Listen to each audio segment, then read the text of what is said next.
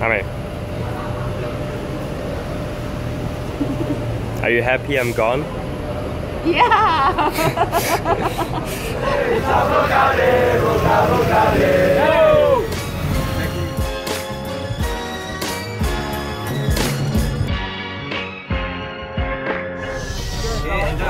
Stay safe.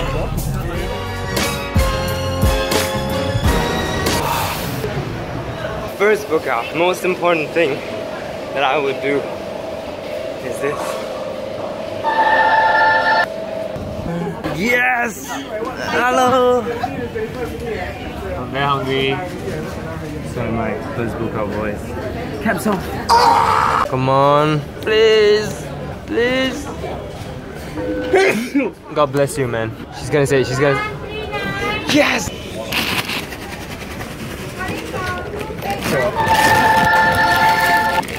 Oh, cry. Hello, uncle. Book out logo. Freedom! Freedom!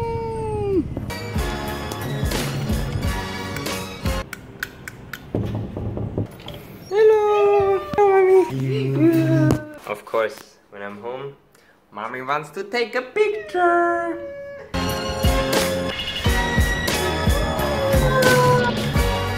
To take a proper bath. Wait, before I bathe, I'm going to let my mom have a taste test of the water from Tekong. A bit different, Right? but smell a bit like from swimming pool. Normal water. Right? Softer. Way softer. Yeah. Bathe time. Boots are the hardest part to get off. It takes like forever.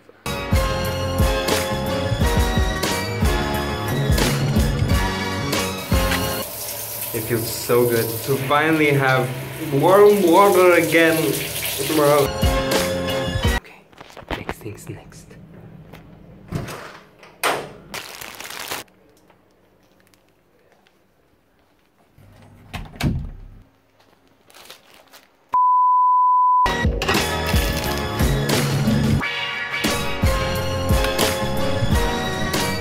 How much is this foolish man paying? 150,000.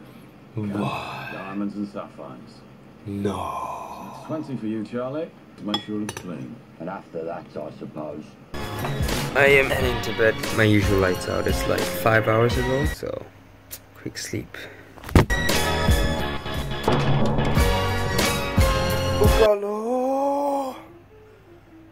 Oh, morning. Hey Thomas, are you done yet? I have to wax my hair. Okay. Wait, I don't have to. Everything feels a bit different now. My shoes feel lighter. The tap water actually stays on this time.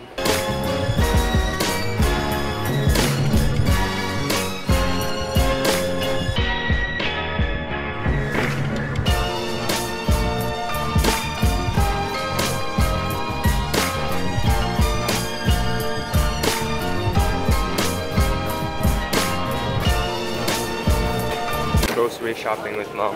Always nice to spend some time with the family. I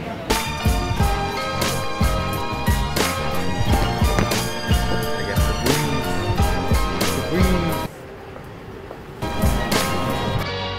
breeze. So on to the main part of the whole point of this vlog. For the last 3 weeks that I was inside, I asked you guys, give me some questions that you guys want to ask. Whatever it was. And I got so much more questions than I expected. I thought I was only gonna do like a 2 to 3 minute segment, like a small one. But there were so many questions. It's gonna make up like the rest of this vlog. So if you're not really interested in like Q&A or whatever, you can skip ahead, watch the next one. But if you are, and I'm telling you there's quite a few good questions, I'm gonna get deep on some of these. Okay, it is Q&A time, and it's already night. I love good questions, man. They dig out so much good content. What's your full name and how do you pronounce your last name? Kobankiewicz Thomas Maria. How old are you? I am 21 this year, born in 95, birthday 23rd of November, which is quite soon. Which country were you born in and how old were you when you came to Singapore? Born in Berlin, Germany, and I was about 4 years old when I came to Singapore. Are you mixed blood? How are you and Angmo when both of your parents are Chinese? Or am I adopted? I am mixed blood. Here's where it gets a little bit messy. On the technical side, I am half Polish and half Chinese. But I was born in Germany. I don't speak Polish. I speak German, at everything German guy that you see in my vlogs. That's my stepdad. What is your weight before and after NS? I actually lost 3 kgs. I went in 74.8 to about 75 kilos. I came out, just weighed myself today morning, I was 72 kilos. What is your current height? I should be 183 centimeters. Dick size. Who asked this question? But since you asked.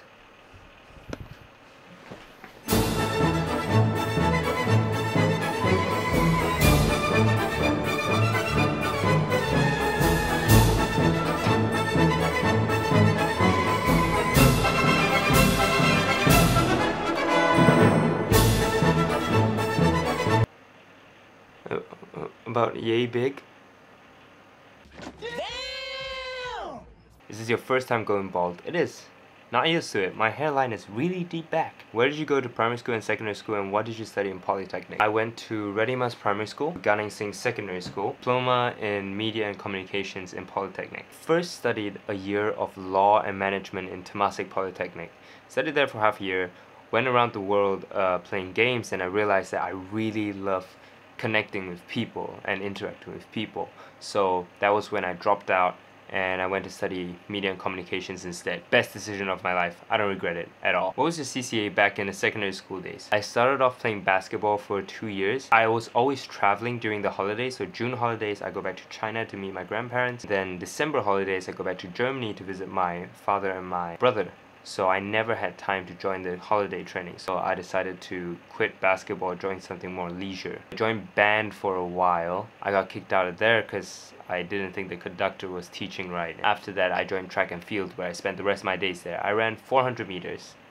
Not the fastest runner, not the slowest.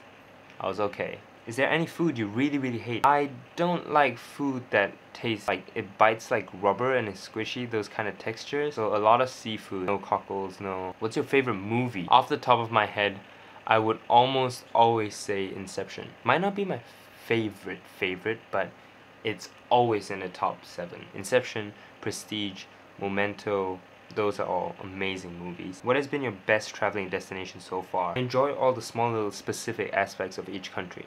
Partying in Taiwan, hiking in LA, the atmosphere in New York. I can't decide on like one specific city that I just love, so I don't know. What phone do you use? Samsung S7. How come you don't have a girlfriend? I've actually never had a girlfriend in my life. A lot of people get into relationships because of a crush. If I get a girlfriend, this person has to like last all the way to marriage. That kind of fairy tale. I don't think you need to rush into getting a girlfriend. Focus on yourself. When you are working towards your goal, and this mysterious girl is working towards the same goal, eventually you guys will meet in the middle, and you guys are both aligned at the same objective at the end, and that's when it becomes easier for you two to bond.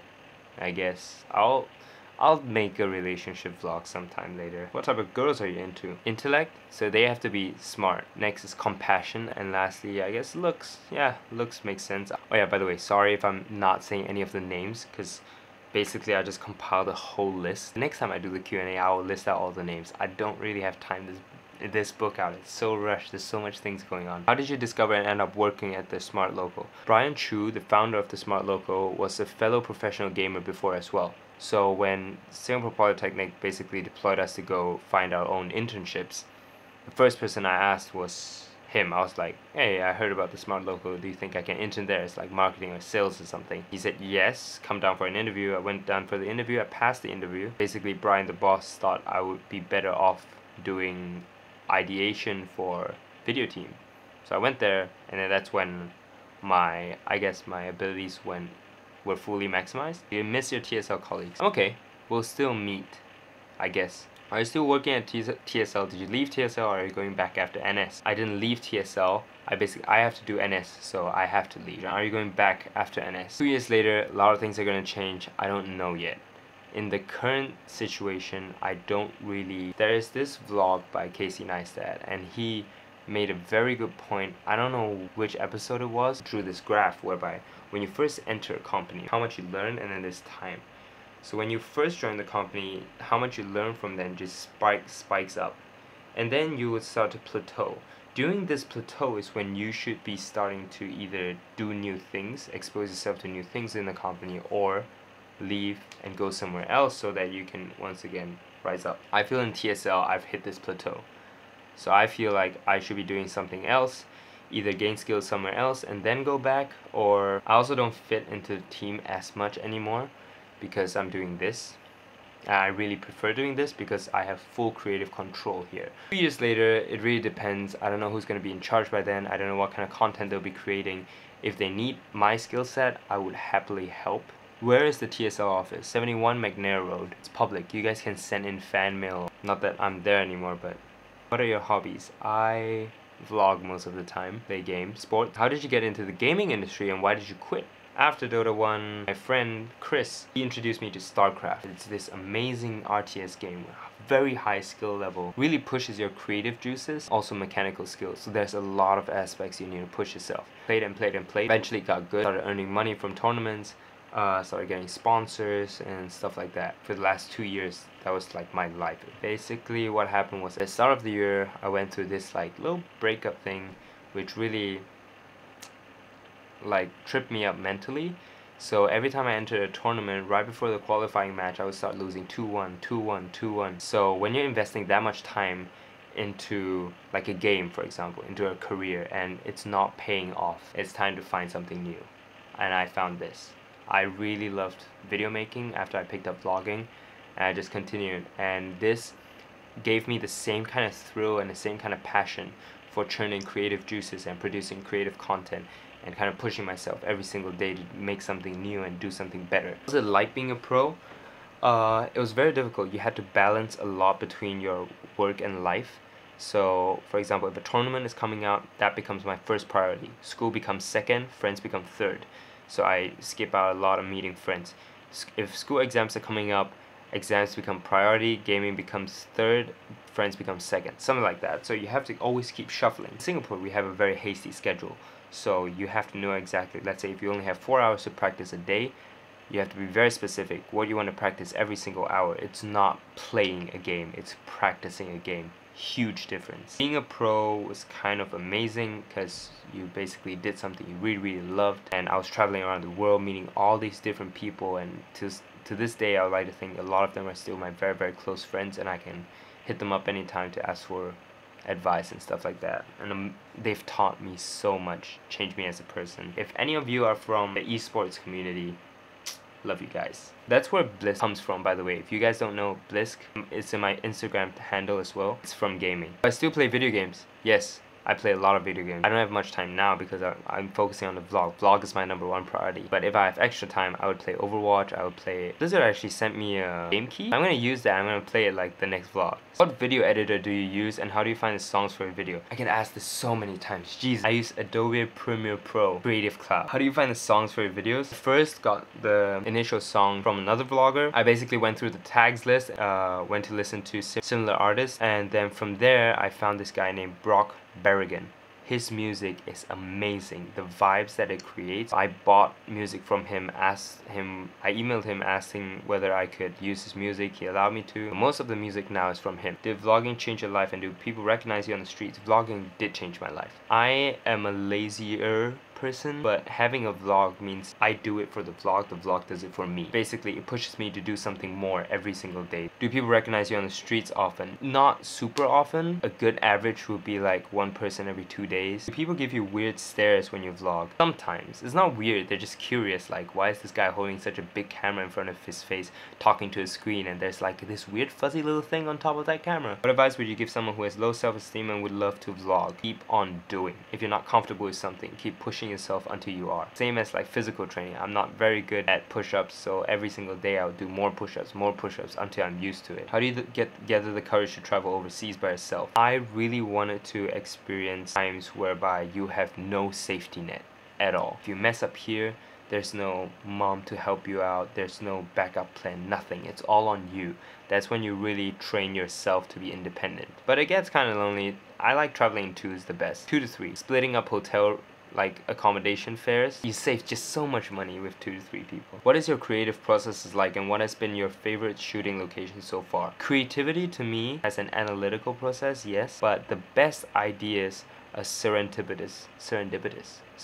They come to you, they seem amazing at that point of time, write them down and you make them. It's all in that fuel of passion where you make the video, and this fuel of passion just overflows into the audience, and that's what makes it amazing to watch. But of course there are some creative processes. So for example, what I think are in trend, I'll do it. For example, the Pokemon Go video. I knew Pokemon Go was out. Doing any video on Pokemon Go will get you views. I wanted to do something whereby I would play it once and be done with it. 24 hours was the theme I went with. Piece these two together, bam, 24 hours Pokemon Go.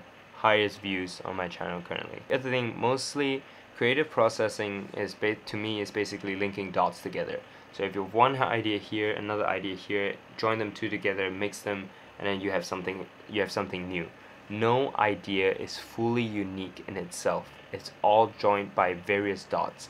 Whether it's millions of dots into one idea, or it's 2 dots into one idea, or 3 dots into one idea. That's how creativity works. Favorite shooting location so far must have been Taiwan on that mountain thingy. That was so beautiful. So beautiful. From your first to your recent vlogs, what are the 3 changes you have seen in yourself that you are proud of? Wow. Oh, digging deep. I think some sort of individuality, that I'm not just purely copying style of someone. For example, I have a few trademark edits like glitch, fade, okay, the snap, stuff like that. Being very playful with transitions is something that I think is quite unique to me. Number 2, the doing more aspect. I really don't know. We'll get back to that one day. Ask me again. The next Q&A, ask me again. What inspires you the most to keep going, even at your lowest point? What gives you the motivation to live life to the fullest? Almost all teenagers of this generation go through a phase where they feel super down and depressed. After that, basically someone asked me this question of what makes you wake up every day in the morning? And to me, it comes down to 2 things. Number 1, knowing that I am not the best version of what I am supposed to be. Today I'm like this, tomorrow I can be better, the next day I can be even better, and the next and the next and the next. Knowing that I'm not at my 100% is what I feel like my job is not done yet. Number 2, you're put here on this earth with some sort of responsibility. You have a role to play, whether you're like the best toilet cleaner in the world, a president, or you're like the top class murderer. But you have a role to play, not only about yourself. You're here to help others. Your role always affects others, so you have responsibility, and that responsibility is the second reason why I wake up in the morning. Alright, time for NS stuff. Why are you only going for NS at this age but not at 18? You're allowed to defer NS until right before university, and so I went to Polytechnic. That adds an extra year, so that's 19. Then I transferred, which makes me 20. Are you getting arrowed in NS because you're Angmo? Nope. I speak Singlish. People feel like I fit in, or that's how I like to think at least. What section did you get into? Police, commando, etc. That's not a section, that's a unit. I'm in BMT for now, so there's no unit. I will only know my unit like 2 months later. Do you have vacation days? You do. My vacation day is set. It's during the block leave. I think it's December 5th to 10th. Do you have to bring a lot of stuff into the army? I didn't get my packing slip when I was supposed to go into the army, so I had no idea what I was supposed to bring. Then I just brought a small backpack. I survived. So, how are you planning to budget your monthly NS allowance on? Good question. I don't have a specific budget. Hope each month I would spend, let's say, 250 or less. I would spend the other 250 just saving it for probably for overseas trips eventually. As the past 3 weeks of national service taught you about freedom and more about yourself, it has taught me that I am a person who does not like obeying authority. I super hate being in a routine, and to listen to someone basically shout at me and scold me for things I really don't care about. What's the lifestyle in NS like? Was it hard to adapt to the conditions living on your own? I would say I'm fairly independent ever since I was a kid, and that's all thanks to my mom. It's quite easy for me to adapt. Do you guys start training right away after you all wake up? No. You fall in, you eat your breakfast, drink up a lot of water, then you do your first like physical training. Do you guys bathe with guys openly in front of each other, or is it compulsory to do so? No. You guys are not it's not compulsory for you to bathe in front of another man? What are you talking about? Of course, if there's very little time, people start to share showers. How's the food? A lot of people say the food's bad. I think the food's actually okay. But I'll give you this one advice. I'm not going to tell you why, but here's an advice that if you do feel hungry, which you are going to, don't take seconds. Don't freaking take seconds, no matter how hungry you are. What's the most enjoyable activity in NS? SOC. Something obstacle course. I love obstacle courses. Jumping over walls, climbing ropes, walking and balancing beams. That shit is fun. It's like a adult's version of a playground. Tell us about your bunkmates in your platoon. Are able to show them. I will include them in a vlog next time. My bunkmates in my platoon are amazing. They all try to do their best, and there's no one who really slacks off. So I really like my bunkmates. I feel super blessed. What's your favorite army or NS related word? Saumula. That means again. So if you mess up a command or if you mess up anything, the sergeant would shout Saumula, and you would have to do it again. It just sounds so cool. Speaking of which, no one asked this, but I'm gonna say, I feel super blessed about I feel like I'm kissing their asses, but I feel super blessed that my commanders are people who are like, can be friendly, but when it comes down to training, they're super strict. We try our best to discipline up during training, so there's no like having fun. We know that they're all commanders, and every time we get scolded, it's for a legitimate reason. And there are some times where you're scolded and you just feel super pissed off, and you get blindsided of why you're actually getting punished. And our commanders actually are patient enough to tell us every single time, why do you think you're getting punished? It's because of this. I think it's super important that they do that, and they're not just like scolding you for no reason. Confinement period for now, so who knows? After this, we might all just get shed on. Are you going to give up your current citizenship for SG citizenship after NS? No, I will not. I feel like my passport is part of my identity, so I keep my German citizenship. But I love this country and the people here so much, so I really want to keep my PR-ship, my permanent residency. That's why I'm serving the army. What are your plans after NS? Work or further studies like uni? I'm not a huge fan of the education system in Singapore. My field of work, portfolio matters way more than education. Study if you want to, really think about it. The ideal thing would be that I would vlog full time and hopefully help out at TSL as well. Maybe even do some esports stuff like commentating or hosting and stuff like that. Where do you want to travel next? I want to go to India, I want to go to Korea, and I want to go to Laos and Macau. Laos and Macau will be connected, so that's 3. What dream are you trying to achieve?